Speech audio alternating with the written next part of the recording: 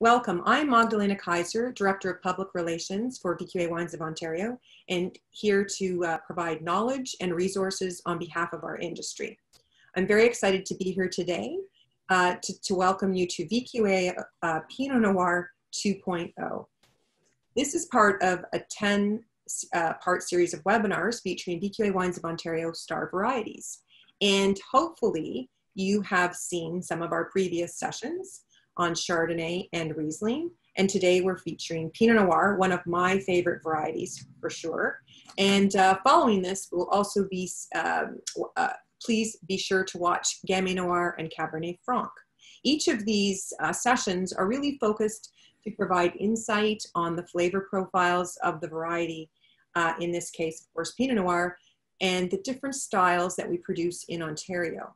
It's also a great opportunity to meet the different producers. And with that, I want to welcome back John Savo, who has led the other sessions and who will be leading the other two to follow after this.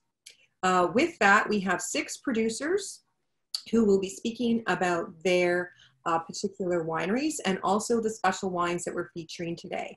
We're really excited today because right now harvest is going on in Ontario and they've each taken time to talk to us. So with that, please, John, take us through a great session on Pinot.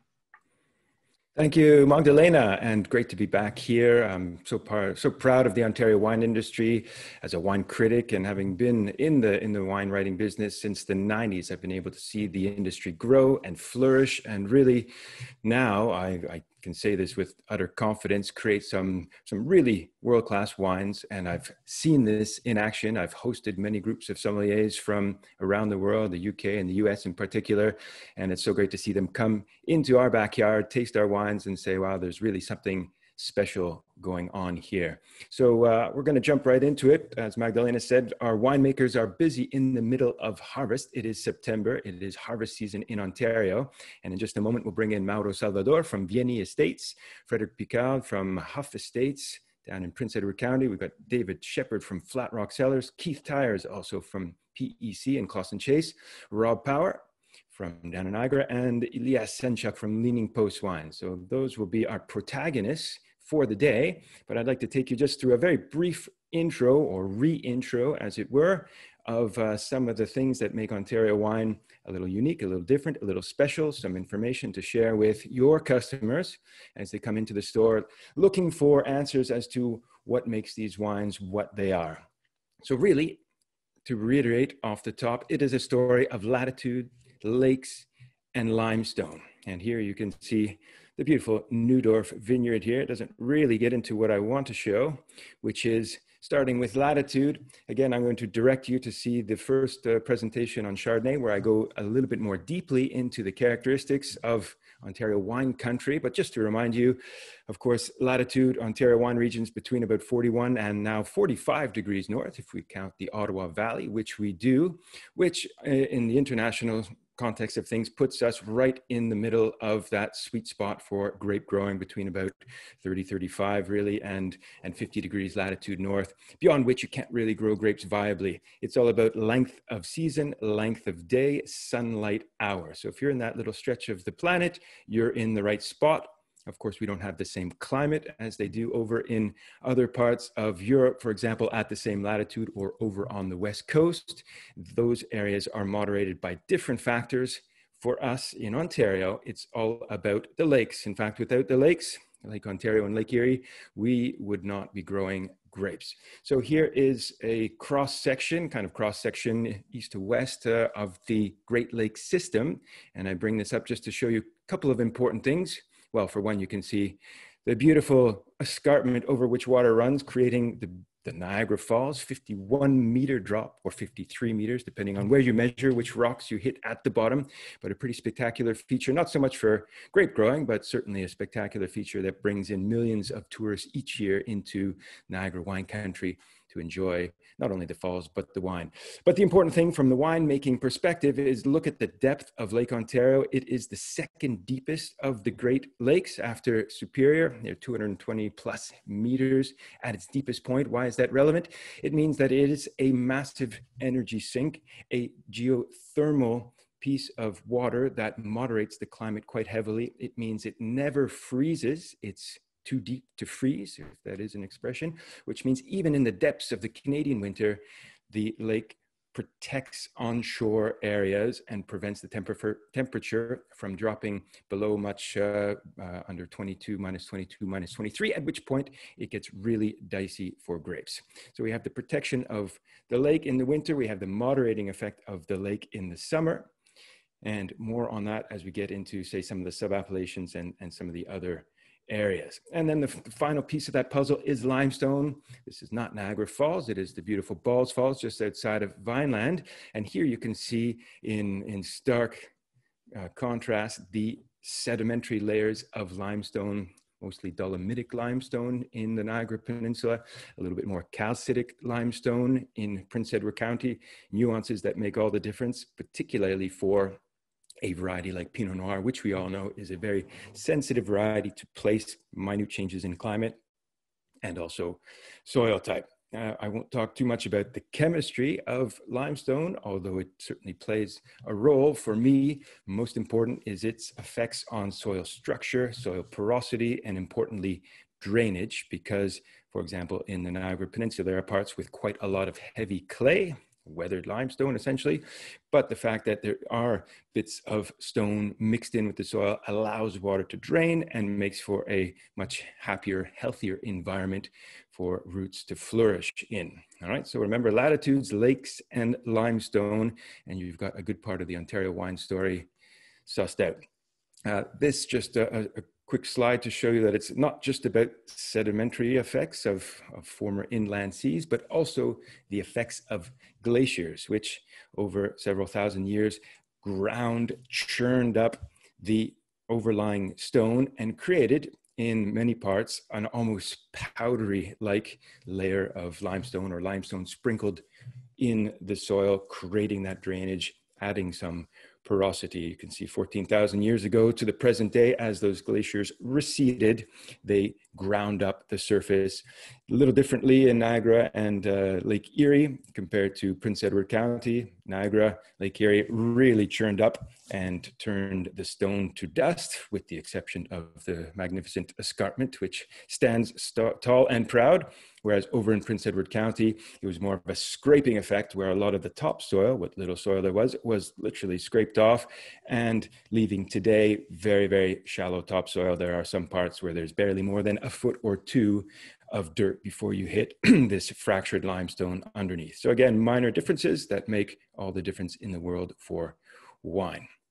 All right, let's break down the appellation system. First of all, first and foremost, I know you all know this, but it bears repeating one more time. VQA means 100% Ontario grown. That's not bottled in Canada. That is grown and bottled in Ontario in this case. I know you know all of this, but I guarantee you there are some customers who walk into the LCBO who are still a little confused by the difference between a domestic international blend and what is really 100% Ontario grown, VQA certified. Whenever you see that little symbol on the bottle, the VQA stamp, seal of approval, you know it's 100%. That's something we'd love you to pass on to consumers so that any remaining lingering confusion can be dispelled. All right, enough with that.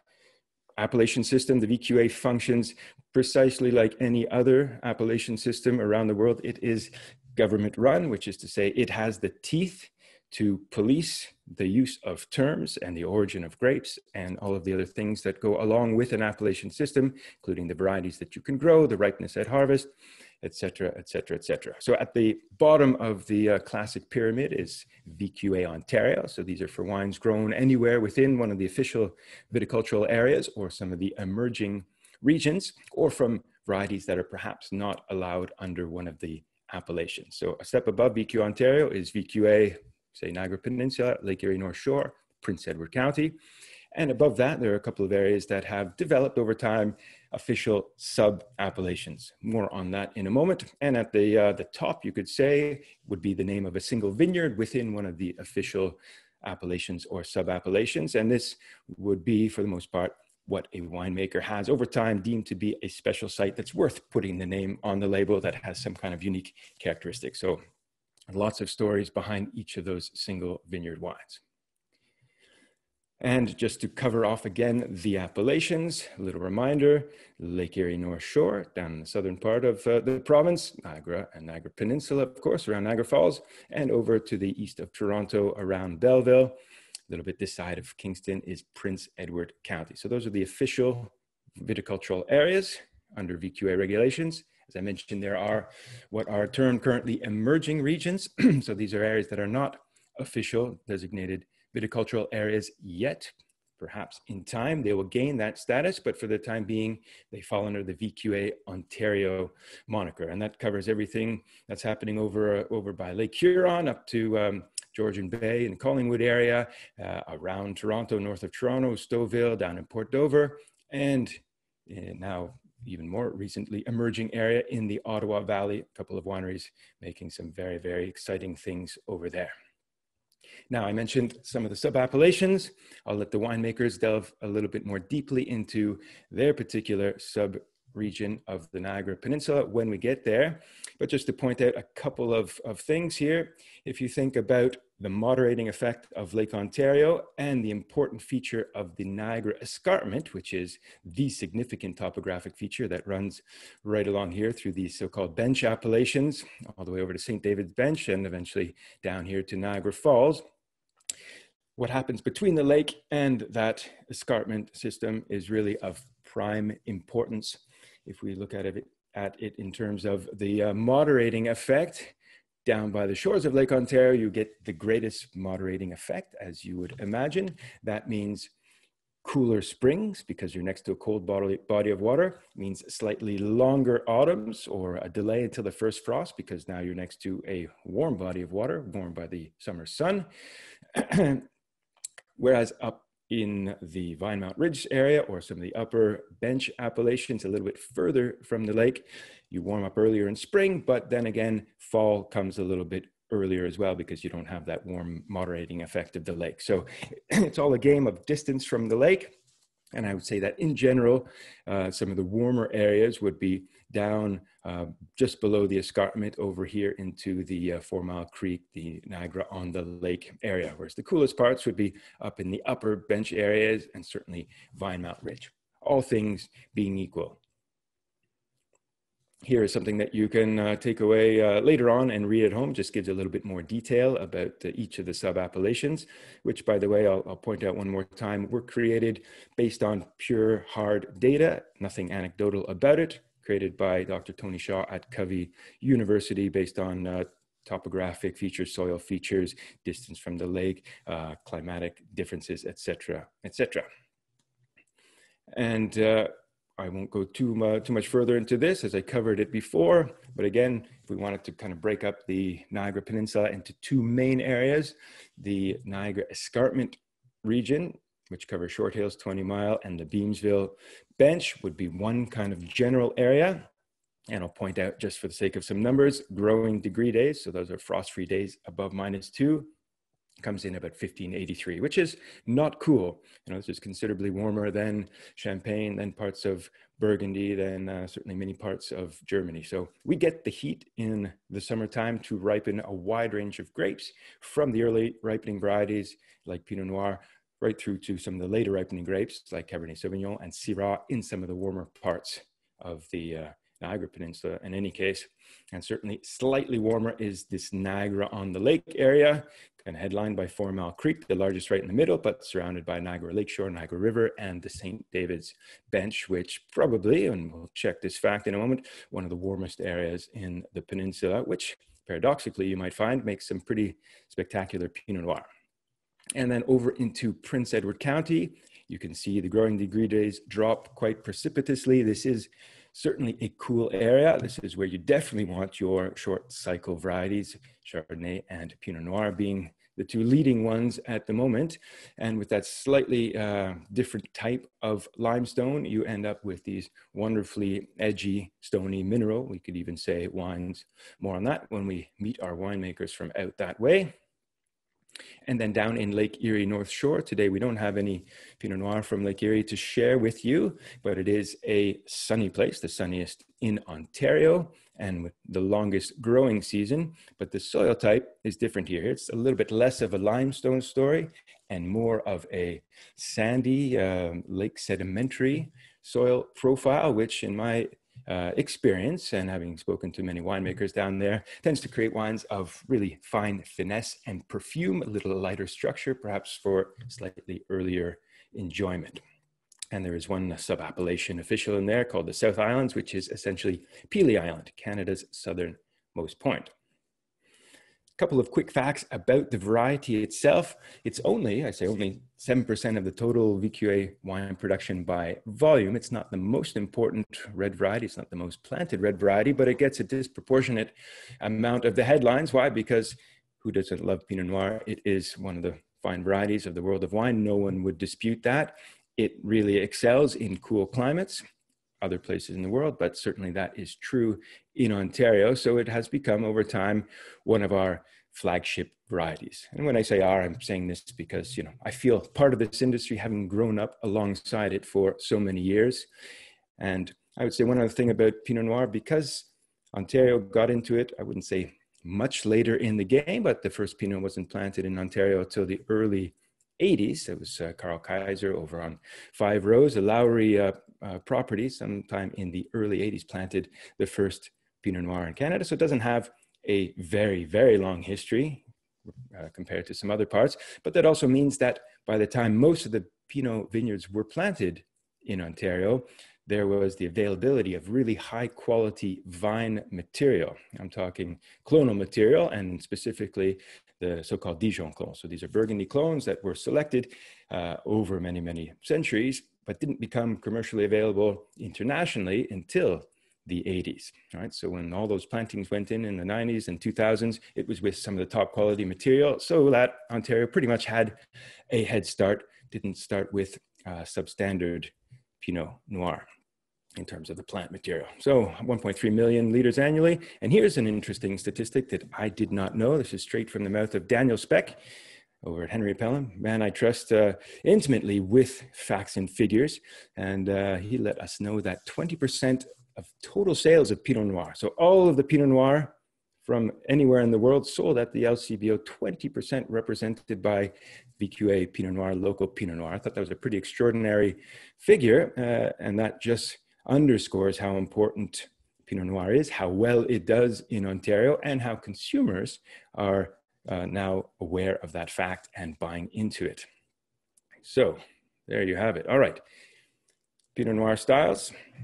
Another thing that all of you know, no doubt, but principally we're talking about dry table wines, classic Pinot Noir. But then again, we could get into a whole range of nuances, talking about whole bunch, stems or no stems, and then all of the myriad nuances that arise from that difference in distance from the lake, from those different soils, and of course, different techniques applied. So Pinot Noir comes in a pretty wide range of styles, even in the dry table wine category. But increasingly, producers are turning their skills to sparkling wine, traditional method sparkling wine, some great Blanc de Blanc, Chardonnay-based wines, but also Blanc de Noir, based on Pinot Noir, and many blends thereof. I think Ontario has a really spectacular climate for quality, top quality sparkling wines in the traditional method, and we're only going to see that category continue to grow. And speaking of growing, rosé, I mean, what a hot category that has been for the last couple of years. Pinot Noir happens to make a particularly appealing style of rosé, in my opinion. It's that shorter cycle variety so that you harvest it at full flavor ripeness, yet still with beautiful acidity, if you want to create that lighter, more delicate, fragrant style of rosé, compared to something that would be a little bit meatier if you're using one of the Bordeaux varieties, which are more often than not made with saignée, so harvested to make red wine, but some juice bled off to make a little bit of rosé as a byproduct, if you will. If you harvest the Bordeaux varieties at an earlier period, you get a lot more of the green flavor, whereas rosé from Pinot Noir is pretty much ready to go on its own, not in the saignée style. So lots to discover, even within the relatively niche world of Pinot Noir from Ontario. Food and wine pairing, something that I spend a lot of time doing. I'm sure you do as well, eating and drinking every day, in fact. I do it. And Pinot Noir is one of the sommelier's go-to wines for so many reasons, not just the number of styles that it's made in, but even if we're talking about table wine, Pinot Noir, well, because of its lower tannin structure and relatively higher acidity, it goes both ways, so to speak. You can go to fish, of course. We know about the beautiful pairings of Pinot Noir and salmon, or meatier fish like halibut, or even some lake trouts, through to the so-called white meats, pork and chicken, roasted, makes a particularly nice pairing, and then straight on into some of your dry aged beefs. I love a great T-bone, at least 30 days, if not more, dry aging, so it develops a whole lot of umami flavor in the wine. And aged Pinot Noir, as we know, shifts into that wonderful spectrum of earth and mushrooms and forest floor and leaves and so on. And that pairing of umami and umami is just about as good as it gets. If we're going with rosé, something lighter, something fresher, obviously everything I just mentioned about fish and white meat still applies, or quiche, why not? And then the Blanc de Noir, the sparkling wine versions, as you all know, as we say in the sommelier world, when in doubt, go with sparkling. And why not sparkling based on Pinot Noir? Cheese, we make some pretty terrific cheeses here. Briefly, what does Pinot Noir go with, or rather, what does it not go with? I would pair it pretty much with everything other than, say, a really pungent, intense blue. Not too many wines can stand up to that. I would go sweet with that. I would go ice wine. But with dry Pinot Noirs, take your pick. Some of these goat-based cheeses, Gouda, Gouda, Chèvre, a little bit tangier, go with a lighter style of Pinot Noir, maybe Rosé Pinot Noir, higher acid, acid plus acid, works so well together. And for some of the more structured wines, I would take it to a cheese that is also a little more structured, drier, tangier, like a cheddar. An aged cheddar, 2, 3, 4, 5-year cheddar would be a good pick with one of the more structured Pinot Noirs. All right, that's my brief little intro. Now it's time to bring in the important folks, the ones who make it, the ones who have taken time out of their busy harvest schedule to be with us here today. And I'm going to bring in first Mauro Salvador, the winemaker at Vieni Estates. Vieni, come on, Mauro, are you here with us today? Yes, I am. Hey, ciao, come stai? Benissimo, John, thank you very much. How are you doing? Fantastic. Io benone, grazie. All right, so we won't get into your beautiful range of grappas. I know you make some pretty terrific stuff up there. You're up in Vinemount Ridge.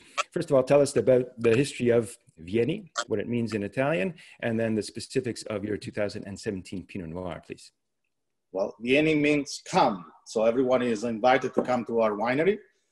Vieni has a history of 22 years on grape growing, and only close to 10 years on winemaking. So before we was selling grapes to other winery, we started making our own wine since 2010. Really on our property in 2012. So 2012 was our first harvest year complete, and 2012 was a phenomenal year for us. So when I started here in 2012 and we make our first Pinot Noir, I said, wow, this is a fantastic. And couldn't know, we won the Pinot Challenge, the double gold medal. And we said, wow, everything is coming good. Well, in 2013, really, it was no phenomenal vintage for the area. So since 2014, we start to manage mostly the Pinot Noir. The Pinot Noir is very important for us. We have a property with a 200 acre, and we have a 12 acre of Pinot Noir. So since 2014, we started to manage it a little bit different than the Pinot Noir. We give a little more attention. We reduce amount. So a Pinot Noir that has no good has zero value. So we give a lot of importance to that. So from 2014 to 17, we created our own recipe to do this wine. So very little amount of grape on the vine. And the grape are selected with the optical sorting that we use with the vine together. So very well selected. Every single berry has to be perfect. So after we have a wonderful automatic tank red fermenter, and we have a 10 to 15 days skin contact. And after that, the wine is resting for over a year in barrel, French barrel, 70% used, 30% new. And we bottled the 17 last year, and I'm kind of happy with this wine. This wine has a fruity flavor, an intense color, a nice intense color that sometimes for a Pinot Noir is a bit difficult. And it's very typical because it's an earthy finish, and it's a little bit toasted. This is how the wine is tasting now. Vieni, what you say, Vieni is also specialized on sparkling. We don't do so much traditional, but we are more specialized in Charmat. And Pinot Noir is so much. You know, Mauro, you can call it the Italian method or the Martinotti, because we know Monsieur Charmat just stole the headlines from the Italian who invented this project, right? Well, there's people that think differently, so I don't want to get into that discussion. So the French say that the Italians stole it to them, so I don't know who started really, but the point is working very well. The Prosecco is very famous to everybody, but let's say Ontario and all Ontario is growing also in the Charmat. And the Pinot Noir is very flexible, like I said, and is working very well with Charmat as well. And you mentioned the grappa. The Pinot Noir is a very well appreciated grappa that we have here, actually. So it's good. And it's a very good use of the leftovers, really, of winemaking, right? Yes, absolutely. You've got to do something with that pomace. Why not make it into a little Absolutely. grappa? Now, Yes, you mentioned something really important. I mean, Pinot is famously an unforgiving grape, and it's kind of an all or nothing proposition, right? It's almost impossible to make great, inexpensive Pinot Noir. That means the yields have to be low in order to make something of character and depth.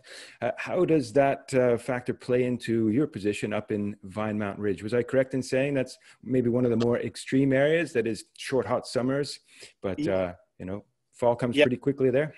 Yes, it is. We are on top of the escarpment, so we have an exposition to the sun that is good, but we are 190 meters on the sea level. And I definitely experienced the temperature that is lower than every other area. So I think we are definitely in the coolest area in the Niagara Peninsula for sure.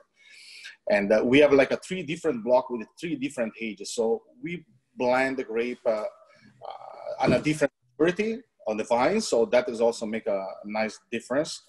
And the night and the day can be at least 1 degree lower respect to the other parts in Niagara Peninsula, that for sure. And the spring, you mentioned it before, is a little warmer earlier. So incredible, someday I'm experiencing like 5-6 degrees higher than the area close to the lake, but definitely the winter is coming earlier.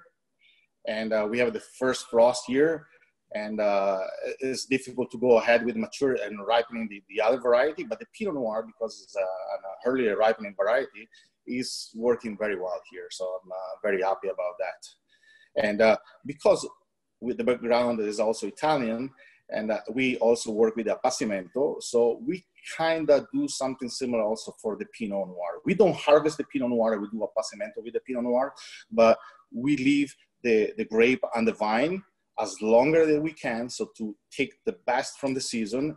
And on the best season, the grape is healthy, and when we're going to harvest, a few, like a percentage of the berry, a percentage of the bunches, they are definitely a little bit dried.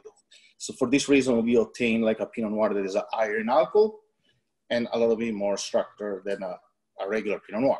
And that's true of this 2017? Yes.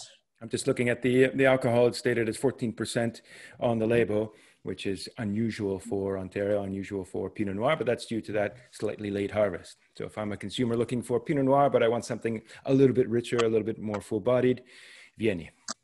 Correct. We harvest that the 17th October the 4th on the 17th, and we try to get everything from the season. So it's always when we have to harvest, then we're going to harvest the Pinot Noir. Well, I wish you all the best for this season. I hope you can get the maximum out of 2020. We all deserve only the best this year, I think. we are trying for another double gold medal with the 2020 Pinot Noir. Double gold medal. Well, We are trying. I will not say nothing, but I was missed putting up your slide there, but there are the details. The LCBO already knows this because it's regularly on their shelves. But Mauro, thank you so much. Thank you, John. We'll let you get back to the crush pad then. Grazie. Thank you. Buona giornata. Okay, ciao, ciao. Ciao. All right. So let's move from Vinemount Ridge well over into the other part of the province to Prince Edward County. And let's bring in Monsieur Frédéric Picard, who comes from a place that knows a fair bit about Pinot Noir. Fred, are you with us? Yeah, I think so. Hi, John. How are you? Welcome, welcome. Are you in the middle of harvest as well? No, we are a little bit later than Niagara here. So on my side, we starting Saturday. So a couple of days more of rest and then before the big rush. Well, that means you're probably hosing down the winery, getting it ready, cleaning it up for all of the grapes that are about to come in. That's exactly what I'm doing. Cleaning, cleaning, cleaning.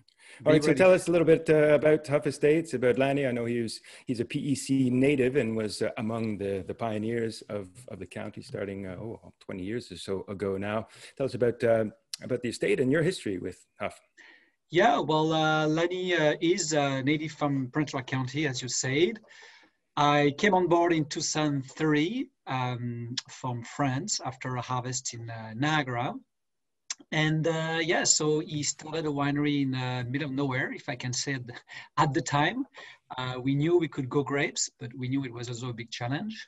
And we have now almost 20 years of a slowly experience. But I think knowing that now Prince Edward County has so many wineries, we know that the quality of the wine is here. We have about 32 acres divided in two different vineyards. One is at the winery and with probably more clay and limestone soil. And the other one is in southeast of the island. I'm going to call that the island, if I may. Mm-hmm. And we are more in a clay soil with a little bit of alluvions.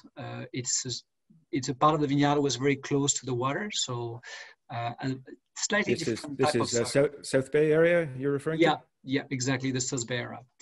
So that's why we have a line of wine that we call South Bay Vineyard, because it's only from that vineyard. So we're not a big winery. I think the county has mostly small wineries here. We're around 7,000 cases every year. Like I say, we have those two vineyards, and in terms of grapes, we're growing Chardonnay and Pinot Gris for white, Pinot Noir, Merlot, and Cabernet Franc for red. So that's about what we do here. We did starting a sparkling project, one of the first here in 2003 with Chardonnay and Pinot Noir. And I think we try to develop that, as you mentioned before, Chardonnay and Pinot Noir, the main grapes here. I will say nowadays Pinot Gris is coming strongly as well. And yeah, so that's where we are here. Now, when you planted Pinot Noir initially, was it with the idea to make sparkling wine, or did you always have a plan to make dry table wine from it as well? Well, when we planted Pinot Noir, it was mainly for sparkling because I like as we know, we had a very short growing season here. It's a bit colder than Niagara, and I knew that sparkling will do well. We have beautiful soil, and the acidity is quite pronounced and very delicate and nice. So that's something I wanted to know. And since the Pinot Noir developed here, we slowly decided to plant a bit more to go on the red wine production. But I would say that our main focus was sparkling since the beginning. Mm. So just to talk about the wine a little bit. So the 2017 was actually an interesting vintage for me because it's really the first red wine that I make in terms of a bigger production. And 2017 was a very interesting year after a very difficult spring or very wet. It was even very difficult to go in a vineyard for many weeks. We ended up to have a kind of a nice summer with the right amount of rain and a beautiful fall. And the beautiful fall allowed us to gain back the sugar we wanted, to wait the fruit to grow and get the phenolic ripeness. And I remember that it was really one of the first vintage, or you could take your time, pick up whenever you wanted. Anyway, so that's for me one of the best vintage, definitively. And also, don't know if it's related to the drought that we have in 2016, but this is the first year or we end up to get more than 3 tons an acre. And for the county, it's an amazing thing. So wow, that's an impressive harvest. That's that's a big number for the county. So the wine itself, what to say? It was fermented and maceration and aged in a big oak vat, about 4,000 liters. And there was a couple of barrels on the side, new barrel. So it's only a 10% wine aged in new oak, 10% new oak. Like I said, it was an interesting year. So what I decided that it's to go a little bit more extraction. The maceration time was not especially longer than usual, but I tried to extract a little bit more, do a little more pigeage. And then I think you can find in the wine that the tannins were a little bit too young and too firm at the beginning. I find them actually much more integrated now, so I'm happy that people can enjoy it. But it's a wine who's still a bit closed for a while. In terms of aromas and flavor, I think it's typical county Pinot Noir. We're very focused on fruit, very red berries, blackberries, black fruit like plum. But for me, the interesting part of that wine is try to allow to a little bit more extraction to make it age a bit longer in the time. It's even come around since I first tasted this 2017. You know, the tannins have softened up and they're really quite beautiful at the moment. And yeah, I agree with you. 2017 didn't look like it was going to be much from the start, but turned out to be, at least so far, for me, one of the best vintages so far in Ontario for Pinot Noir.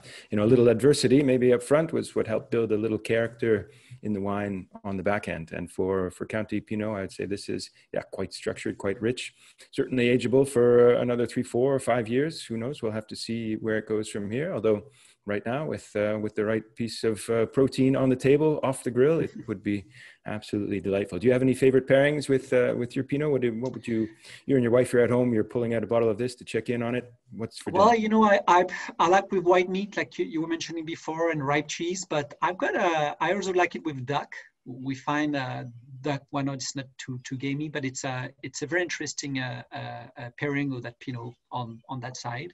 But definitely, I really like my Pinot with my cheese as well. So ripe cheese and strong cheese with a lot of flavor in it. Well, you come by it honestly. You are from France after all. So. Yeah, actually. Bon, well, thank you so much for sharing your story from out in Prince Edward County. We'll let you get back to the winery to prepare for harvest. That's coming on shortly, but merci infiniment and see you very soon, I hope. Thank you, John. Thank you very much. Have a nice day. Allez, au revoir. Au revoir. Right, from Monsieur Frederic Picard, let us pop back to the Niagara Peninsula and bring in one of Ontario's most experienced winemakers, Mr. David Shepherd. David, are you with us? There, can you hear me now? Yes, we can. Yes. We can hear you. Very good. Thank you for having me. Can we get a video up? Can you see yourself there? There we are. All right. Welcome, Dave. Not yet. How are you? Yep. Okay, so I know you've made wine all across the peninsula, worked with Pinot Noir for many years from many different spots. So you are the ideal man to speak to get a sense of how Pinot works in a more general sense, and then tell us the background details. We did meet Ed in the session on Chardonnay, so he gave us a little bit of background on Flat Rock Cellars, but please fill in the blanks for us if you would, and then tell us the specifics about the Gravity Pinot. All right. Well, one of the things that actually brought me to Flat Rock Cellars was that, you know, I'm more than just a winemaker. I'm a wine drinker, a wine fan. And like my colleagues that you're talking to today, we all have our favorites. We like to horse trade around for the wines we love. And I've always been a fan of Flat Rock Cellars, in particular the Pinot. When I was working for years with my dear friend and mentor, Carl Kaiser, we did lots of Pinot Noir, and I was lucky to be part of a group of wineries who came along a bit later and did all kinds of experimentation with Pinot. In the beginning, nobody thought it was was going to grow very viably. Everybody was a bit worried about it being so sensitive and so on. But we've reached a point now where this industry is really focused on it, I think, and focused in a smart way. I think you'll find Pinot Noir doesn't grow everywhere in Ontario. Not every producer is doing it, but the people that have the right location are doing it and doing it very well. And I think that's where Flat Rock fits in. So I was very happy to come here. I think this is a great spot in particular for Pinot.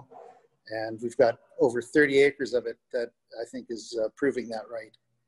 That's a pretty big bet on the variety. So obviously you believe in it. Now, not to get off topic here, but you do have some vintage history. Have you noticed that the changing climate has favored Pinot Noir, or favored perhaps Ontario in general, or is it just proving to be a headache like it is in so many other parts of the world?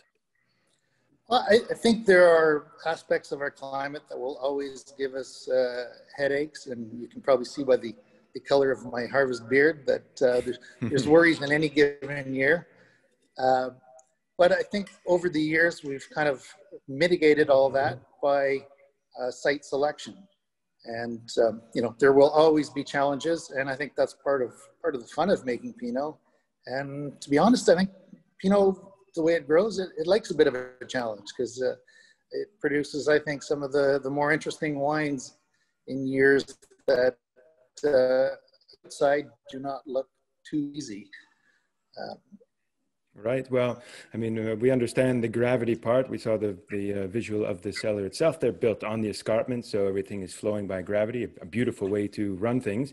But I'm always struck tasting this wine now for several vintages about the depth, the concentration, and the ripeness that you're able to achieve. You're right up there in the 20-mile bench, so a good distance from the lake. I wouldn't call it a very cool site, but certainly not a very hot site. What's the secret here? Is it just a question of careful farming and low yields? Well, I think we're in kind of a cool spot here in that as cool, the escarpment... As in, like a fun spot, not literally cool. A fun spot, yeah, sorry, yeah. At this part of the escarpment is kind of a two-stage rise, and we're kind of hanging on the second part of that rise, but not on the top. So our Pinot Noir vineyards actually have a beautiful slope, and because of the way the escarpment undulates, we've got a lot of different orientations. So we've got many different blocks. I would typically harvest 10 to 15 different lots of Pinot Noir, depending on how the part of the vineyard is ripening. And it makes for, I think, wines with a lot of variation within that variety. It gives me lots to play with. So when we're putting something together like the gravity, I've got a lot of ingredients to play with. I can source all these little lots of Pinot Noir that were fermented separately from our estate vineyards here, and then do barrel tastings and things to kind of pool together those individual lots that have the character that we're looking for in gravity. And that is the layers of flavors and the texture and the structure. Yeah, that was my next question. I know you make a couple of different Pinots. What are the lots that make that cut? Do you already know what those are in the vineyard, or is it more of a barrel selection or cellar selection? Every year I kind of fool myself into thinking I know where it's going to come from in the vineyard, because you see how the different blocks develop. But in the end, we'll actually sit down, myself and my assistant Allison and Ed, the owner, and we'll do about a 6 or 7 hour marathon tasting, totally blind of every barrel of Pinot Noir that we have in the building. And we try to do it totally blind with no bias as to the cooper or the age of the barrel, any of that kind of stuff, or where it came from. And we try to put together purely by flavor profile what we want for gravity. So it does oftentimes end up to be more of this block than that block, but there's no formula to it. It's purely an exercise in so it's an exercise in flavor profile. So how would you describe your Pinot Noir to someone who walks in off the street or the concession and says, okay, what's the difference between these Pinots, your two Pinots, and then from other parts of the peninsula? How do you describe in your terms the flavor profile? All right, and I would say in my terms for gravity, we always, and 17 is probably a very good example of this, have ones that have a very, very pronounced Pinot character. As soon as you put it in the glass and you take a whiff, it kind of jumps out at you and says, I am Pinot Noir, give me a taste. That's one thing I love about it. I think it's a wine that we, as we select it, we're looking for blocks that maybe are showing a little bit more acidity than some of the others and a little bit more tannin emphasis. So we're really trying to craft something that's got longevity and a bit more of an interesting texture to it. What's your not going to be ideal drinking window for this 2017? Are you drinking this now, or are you going to tuck a few cases in the cellar for 2021, 22 or beyond? We are just beginning to drink it now.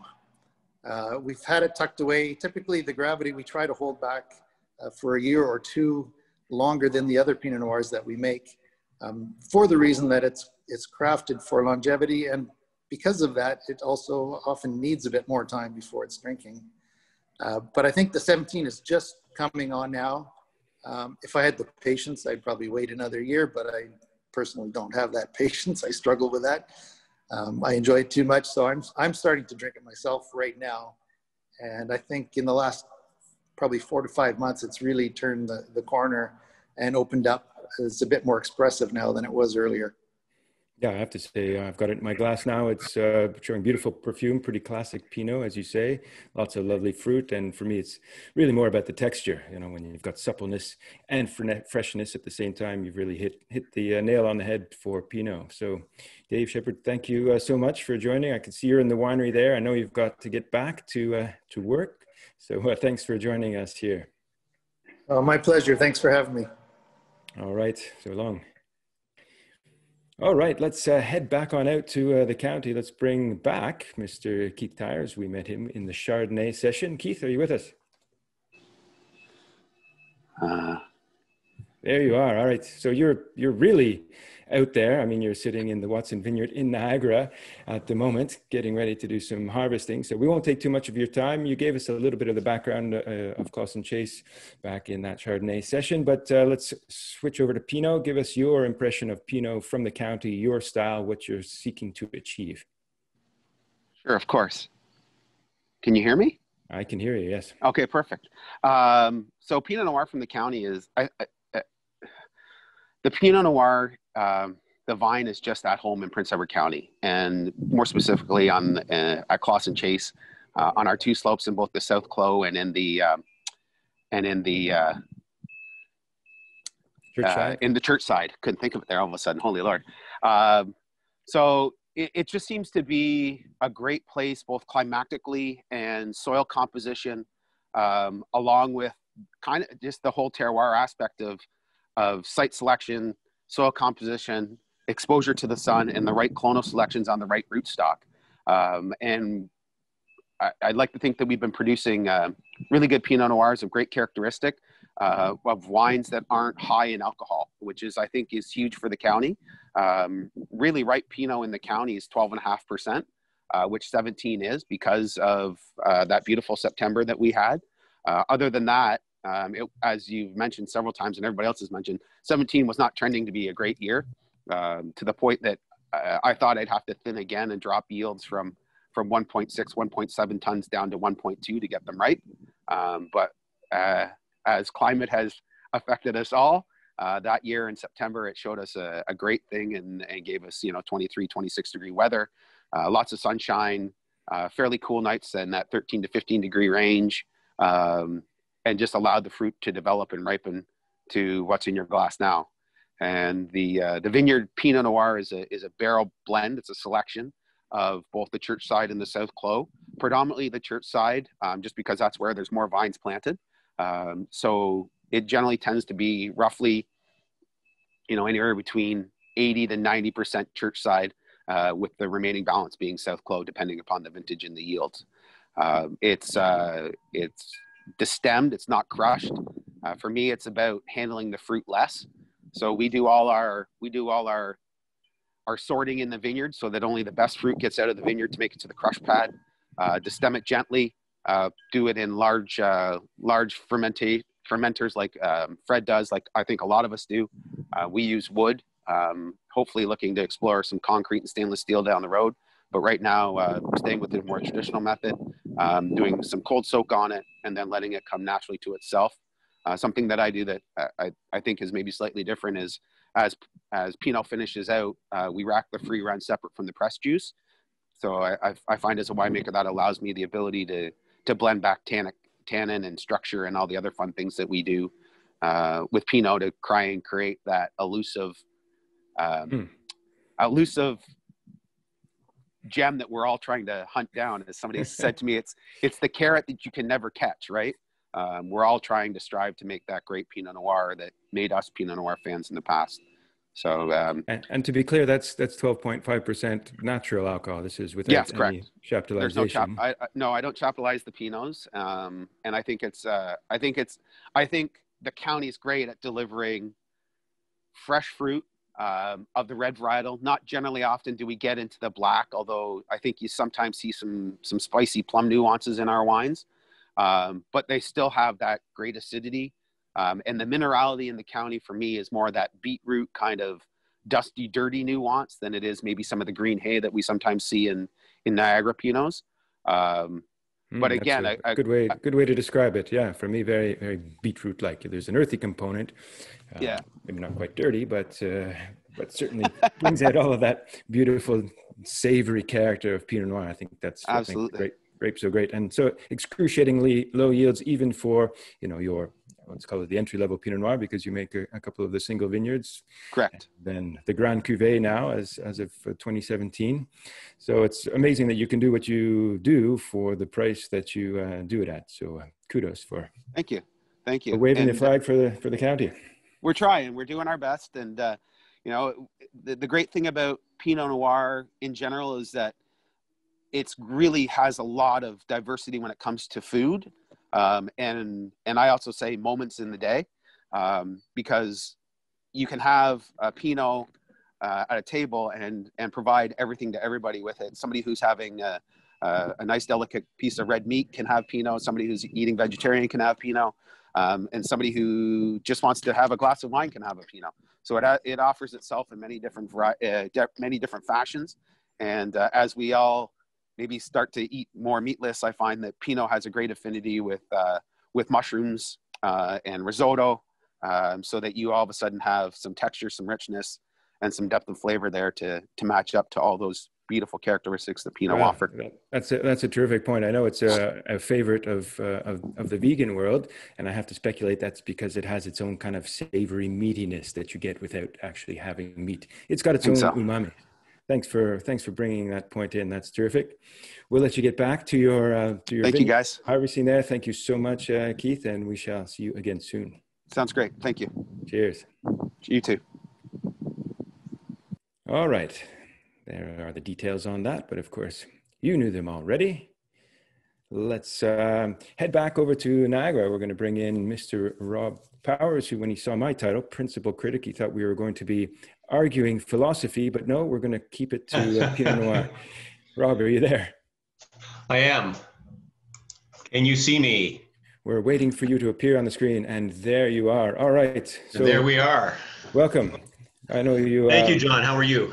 I'm having a terrific day, but then again, I'm not in the middle of harvest, and I know you are. So why don't you tell us, a little bit about Queenston Mile? We know you also work over at Creekside. I'm also interested in hearing about the St. David's Bench in particular, because I know you've spent a lot of time, worked with a few varieties out there. How is the St. David's area special for Pinot Noir, or different, shall we say? Well, John, you mentioned earlier in the presentation about distance from the lake, right? And so where we are on the St. David's Bench, we're about 9 kilometers from the Lake Ontario shoreline.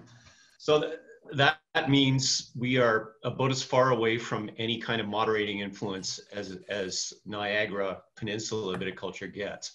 That's a bit of a double-edged sword in that in the winter, if we get the dreaded polar vortex, then we're going to be, we have no protection whatsoever, and it's one of the coldest sites in the dead of winter. But in the summer, and especially in the spring for fast starts, and then in the fall, that site is one of the warmest in Niagara, which I think is why the Queenston Mile Vineyard has a reputation for being able to ripen Cabernet Sauvignon and Syrah varieties about as well as anywhere else on the peninsula. To bring that back to Pinot then, though, it's almost too warm for Pinot. I don't think it's too warm for Pinot Noir because we're able to make some wonderful wines out of there, but the late season heat means that the fruit comes off not necessarily super sugar ripe relative to the rest of the peninsula, but very phenolically ripe, quite concentrated. And basically I have to be very careful not to over extract the wine because it can become very tannic in a big hurry. Mm-hmm. There are 2 clones of Pinot on that vineyard. 115, which it brings a lot of structure to the blend, and 667, which is more about mouthfeel. So if you could put that in Bordeaux terms, 115 is the Cabernet Sauvignon that lends backbone to 667's flesh, if you will, if that makes some sense. That's the first time I've ever heard Pinot compared to Bordeaux, but yeah. Well, that's what you get when a guy that works with both varieties all the time. Now, so we're tasting this Proud Pour Pinot for B. So you're going to tell us about the B part of the story, but I just wanted to point out the color, which is a little paler than usual. It looks like it's going to be a lighter wine, but then you put it in your mouth, and as you say, there's quite a lot of richness and density. Is that kind of garnet color typical for Queenston Mile Vineyard? No, it was a bit more exaggerated in 2018. It's funny that you should, when you were talking to the last winemaker, we were talking about savory and beetroot and texture, and that's really what that wine is all about. That's what that vineyard gives us. It's really more of a mouthfeel thing rather than a fruit experience. A little bit of cherry fruit in there. 100%. We tasted this at Wine Line just a couple of days ago, and my notes are all about potpourri and savoriness, and then put it in my mouth, and wow, the texture was, I would say, unexpected, but it was just amazingly silky. I mean, very, very phenolically ripe. Those tannins were very powdery and dusty and so light and fine grain. And, yeah, that's the vineyard, and I have to be really careful to manage that, or it'll turn into a big dark tannic monster. I know you wanted to talk about the Proud Pour part of things, so there is the bottle. Let's see if we can get it some kind of focus.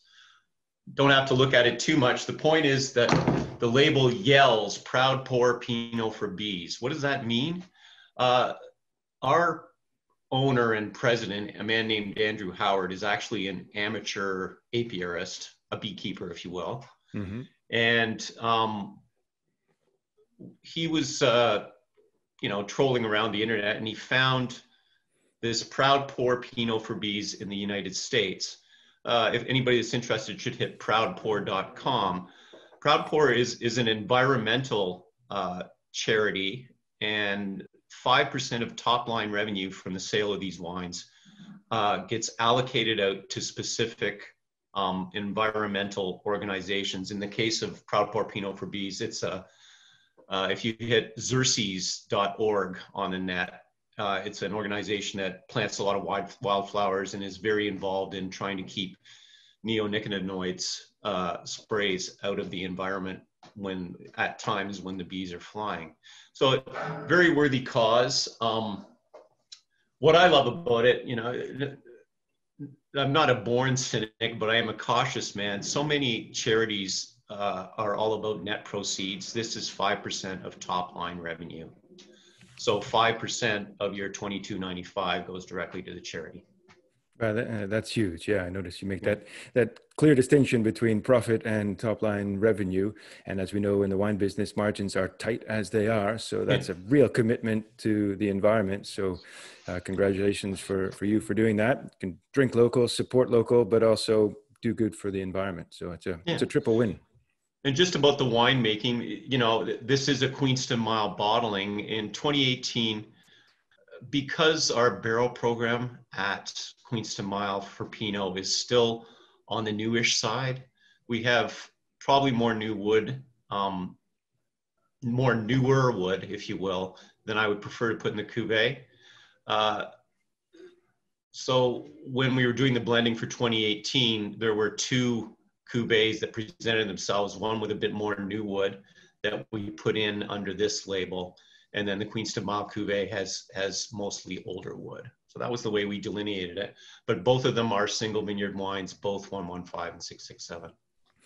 Well, I have to say it's not showing a lot of wood, this wine, although I do love that savory character. Yeah. Well, thanks so much. Proud pour, pour proudly, save the bees, drink good wine. Thank you. Thank you, Rob. Oh, Back cheers, to harvest John. it is. Back to harvest. See you. All right. See you soon. Bye-bye. All right. So let's head from the Queenston Mile area to the other end of the peninsula, the very first winery I guess you'd be hitting if you're coming from Toronto. And let's bring in Ilya Senchuk. How are you, Ilya? Hey, good. How are you doing, John? I am terrific. And again, I know you are also in the middle of harvest, so we'll cut right to the chase here. For those who don't know, Leaning Post Wines, when did you first plant that first Leaning Post? A little bit of your history, and then I know this is a blend from the region we were just in, plus your home vineyard. So give us a little bit about your take on the differences you see across the peninsula. Sure. Thanks a lot. Yeah, great to be here. Yeah, so my history, I mean, I was a winemaker in Niagara for about 10 years before my wife Nadia and I started Leaning Post. But I've always been really fascinated with Chardonnay and Pinot Noir, especially in Niagara. So I kind of grew up in the area as a winemaker in terms of learning all about it. So when we decided to start our own winery, we were really looking for places that I thought would really be the best areas for those two grape varieties and for cooler grape varieties generally. So we found a beautiful property in 2011 in what is Lincoln Lakeshore sub-appellation, but more specifically, it's in a little town called Winona. So on kind of the extreme end, the beginning or the end of Niagara, depending on how you look at it. And I always like to say it's the beginning. But most importantly, you can see on the map and the geography in the way that it's sort of the very opposite of the area we were just talking about in St. David's, where we are. The entire distance from the lake to the escarpment is 1.5 kilometers. So it's really heavily lake influenced. And I do think that generally is something that I'm really excited about, because that keeps our growing season in the middle of it always moderated and cool. So although the length of our season is pretty similar to a lot of parts of Niagara, I do notice that, our spring is definitely slower, and our heat spikes are not as extreme. And then our fall is sort of very moderated, with cooler nights showing up quite a bit earlier in the season. So all of those things together really, I think, make for the kind of Pinot Noirs that I personally really love. So in terms of this, that home vineyard is coming along. You've got a couple of vintages under your belt, but this particular one is a blend of the home vineyard and also the Lowry vineyard, if I'm not mistaken, over in St. Correct. David's. Yeah. So this is essentially what we do with this wine. I'll show the little bottle shot there. But what we do with this wine is generally what we will do is putting our wines together. We will put kind of this wine together as we're putting our single vineyard wines together. So we'll be putting together what we think is the best versions of the terroir from something like Lowry, our vineyard. We have actually added 3 or 4 vineyards to our staple in the meantime. And then we will also try and put together kind of a more regional blend, which is what this wine is. But really, again, what we're trying to do here is always put together a wine that I feel is very harmonious and shows what I think Niagara Pinot is all about. And in particular, me as a winemaker, I think in maybe contrast to some of the wines you might have tasted from Niagara. I mean, generally all of my Pinots are all about finesse. I mean, I'm really looking for the balance, really good acidity. Particularly, I like to kind of show this wine because 2016 was a very hot and dry vintage. Mm-hmm. But then when you taste this wine, I don't think that comes out in the wine at all. I think I'm very picky on my picking times and on just keeping that sort of acidity, that earthy freshness in the wine, but also sort of a good balance and extract, so that when all those kind of pieces work together, we end up with a wine that is really silky, beautiful, earthy and fruity now, but then will definitely age if you want it to. So, and particularly this wine, because it has just the beginnings of age on it, I think it's really, really in a beautiful spot right now to drink. Yeah, I have to say, again, I'm more of a texture than an aroma man, and this is really fine, silky. You know, it has a little bit of that that fresh raw silk character that we saw in Rob's wine before, the Proud Pour. But you've really done a magnificent job getting that ripeness in without going over 12.5% alcohol, but fully ripe phenolics and beautiful perfume. So thank you, and now it makes me want to come and taste all the single vineyards with you. But I know you're in the middle of harvest, so we'll let you go. Thanks so much. Yeah. We'll all right. Thanks very much, John. Well, thanks for doing this. Thank you. And that wraps up our little tasting. We're going to turn it back over to Magdalena Kaiser, who's got a few words to finish off the session. Thank you, John. Would you mind moving to the next slide? That's perfect. Thank you so much. So thank you again to everyone. Thank you to John for this great session, and to all of the producers today. And as we all know, harvest is a busy time, but it's also a passionate, fun time. So the stories from everyone today have been really lots of fun to listen to. And we also always want to thank the LCBO staff for being part of these sessions and watching and being committed to education and knowledge to provide superior service at your stores. With that, again, here I am reminding everyone that VQA equals certified 100% Ontario grown, and that really is the most sustainable choice for people living in Ontario. And that's, you know, more and more important every single day, and during this time of harvest, it's certainly something to continue to remember. It's important for jobs in Ontario and our overall economic, our economy, essentially.